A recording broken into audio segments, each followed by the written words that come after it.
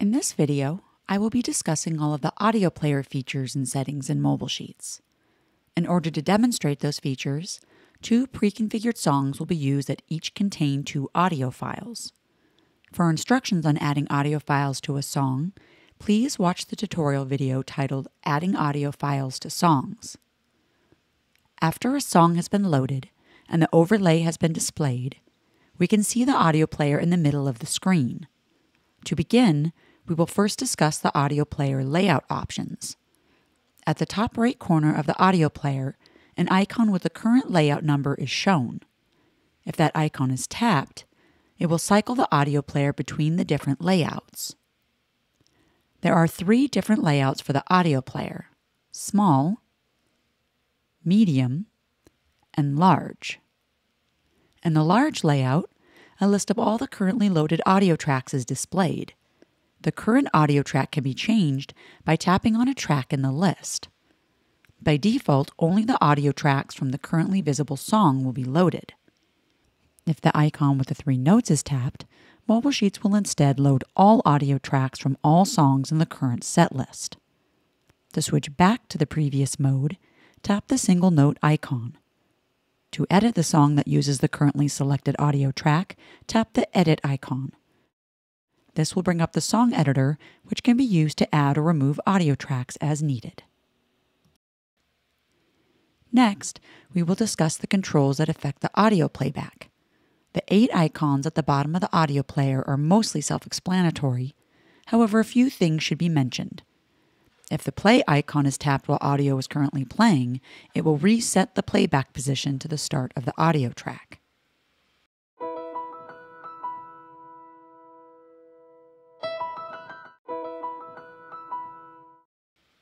The repeat icon controls whether the current track or entire playlist will be repeated.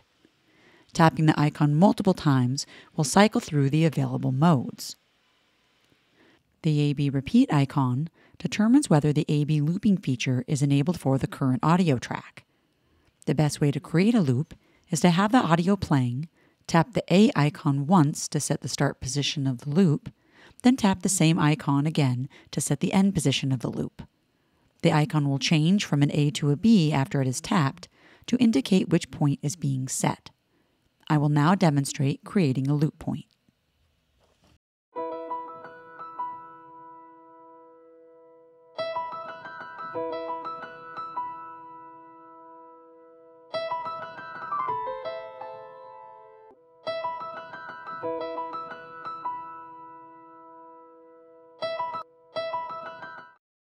While A/B looping is enabled, red lines indicate where the loop points are in the current track. A loop can be created while A/B looping is disabled, but the red lines will not appear and the audio track will not loop. The next feature we will discuss is pitch shifting. To raise or lower the pitch of an audio track, tap the pitch shifting icon, and then use the slider or tap the minus and plus icons to adjust the pitch offset. The pitch can be adjusted from -12 to +12, and each increment is a half interval. The pitch shifting will not take effect until the OK button is tapped. Similar to the pitch shifting, the tempo can also be adjusted by tapping the tempo icon.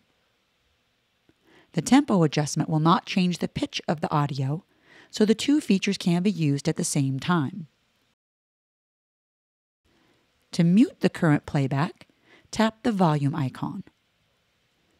It is also possible to adjust the panning position of the audio by tapping the panning icon and then moving the slider to the desired position. If audio is panned completely to one side, an option is displayed to output mono audio, which will increase the volume. To move the audio player, press on the move icon and then drag the audio player to the desired position. MobileSheets will save this position and restore it if the app is closed and restarted. To hide the audio player, tap the X icon at the top right.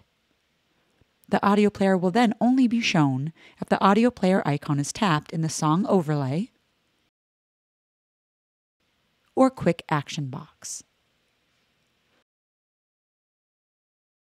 To view additional settings for the audio player, tap the settings icon at the top right corner. The Fade Out dropdown controls whether the audio player is always visible, is only shown with the overlay, or automatically fades out after 5 seconds. By default, the player will always fade out completely. If desired, the Fade Out Completely option can be disabled, and then the transparency of the audio player can be adjusted. To demonstrate, we have set the audio player to fade out after 5 seconds with 50% transparency. If any part of the audio player is tapped, the player will become fully visible and will only fade out again after 5 seconds of inactivity. Back in the Settings dialog, the Track List dropdown indicates whether just the current song's audio tracks are loaded, or tracks from all songs in the current set list. This setting can also be controlled through the 3-note icon in the track list as described earlier. To enable crossfading between tracks, tap the Crossfade Tracks checkbox and then set the duration for the crossfade. This will ensure that the current audio track fades out as the next track starts playing. If the Show Playback Time on Page setting is enabled, MobileSheets will display the current playback position in the top right corner of the screen. The Show Artist with Title checkbox determines whether MobileSheets will display track names with the artist at the beginning. The Automatically Play Audio When Song is Loaded checkbox is a little different than the other settings, as it must be set individually for each song. This determines if MobileSheets will immediately start playing the audio when the song is displayed. This setting can also be found on the Audio tab of the Song Editor. The last setting is the Use Advanced Audio Player setting. This determines whether MobileSheets will use a custom audio engine to play back audio tracks, or the standard audio engine that comes with the Android operating system. Most users will never need to adjust this setting. However, if you experience any undesired noises or have unexpected behavior, turning this setting off can often resolve those problems. While most users will only need to interact with the audio player using the standard UI, there are many other options for controlling the audio player. If the Quick Action box is tapped at the bottom right corner of the screen, a play icon is displayed which can be tapped to start or stop audio playback, or long press to display the audio player. Audio playback can also be started or stopped using a touch, pedal, or MIDI action. You can also go to the previous or next track in the same manner. Smart buttons will be discussed in detail in another video, but they can also be used to start or stop audio, as well as playback audio at a specific start time for any track in the song. The audio player in MobileSheets can be a very powerful tool when used for backing tracks or learning new songs. With the large number of settings and actions, you can configure the audio player to work exactly the way you want. Thank you for watching. To find more tutorial videos, click the links below or visit www.zubersoft.com.